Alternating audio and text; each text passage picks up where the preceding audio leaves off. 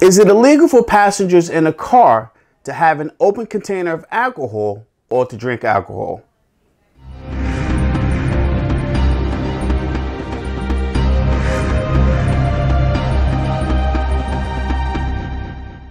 New York is one of the many states that has its own open container law.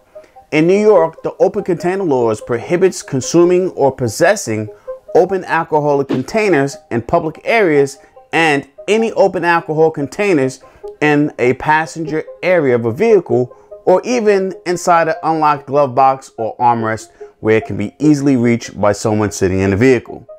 Now, the law includes all alcoholic beverages within any type of container. Now, it should be noted that the law applies whether you're actually driving the vehicle or the car is parked outside.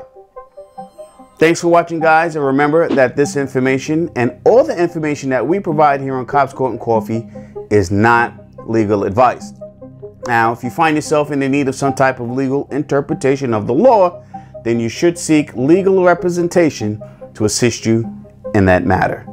If you guys have any questions that you want answered, please leave them in the comments below or reach out to us on Facebook, Twitter, or Instagram, and we'll be more than happy to answer those questions for you. Until next time, remember, guys, no one cares like we do, and I'll see you guys in the next video.